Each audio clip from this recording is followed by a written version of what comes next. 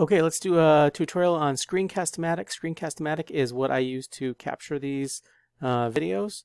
I post the videos for faculty or staff or for my students up to my YouTube channel. I like it's got a really tight integration with YouTube, and I'm doing a lot of hand gestures, which I guess is pretty good for videos.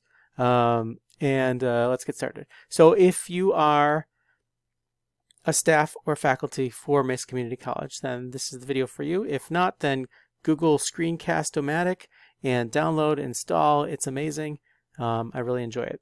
I'll do another tutorial perhaps on how to use Screencast-O-Matic. This is just on the installation of said technology. Okay, let me open up a web browser because all the instructions you're going to need are on the website. So I'm going to open up a new page just so we can find it from scratch. mesacc.edu. We're going over to the college website. Now, before we get started, clicking around here on the web page, sign into the intranet. So click on intranet.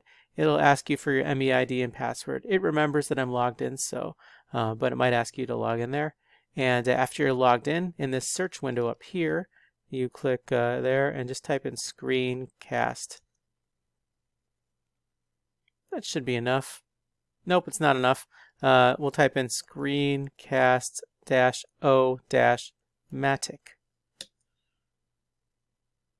Hit enter, and here we go. Screencast-O-Matic Pro licensing. This will have the instructions you have regardless of if it's a home computer, a work computer, or whatnot.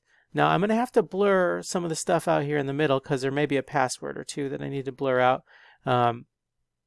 So you can access Screencast-O-Matic a couple different ways. First of all, there's like a web version of it here at the top. So if you click on this, it brings up a web page and it launches Screencast-O-Matic like through a website magically. I like to install the desktop version myself.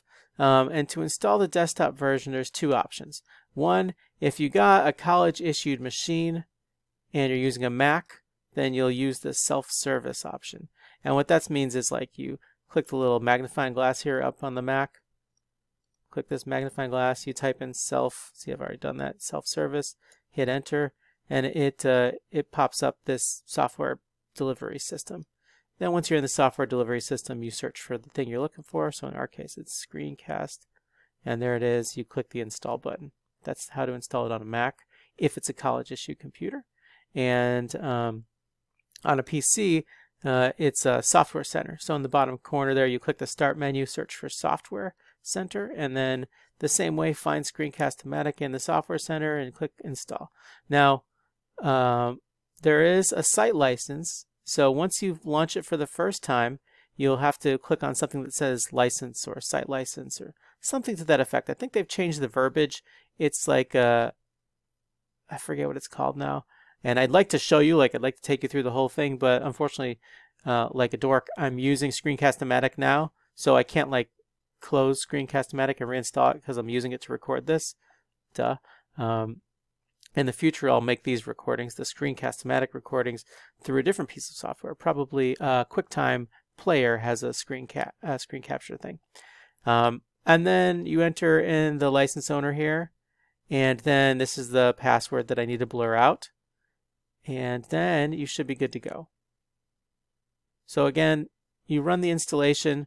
Either you can download it if it's a home computer and not a college computer. You can download it with this button here. Or you can download it with self-service or Software Center if it's a college-issued computer. Then run through the installation here with site license. Mesa CC is the license owner, and then here is a secret password that no one must know.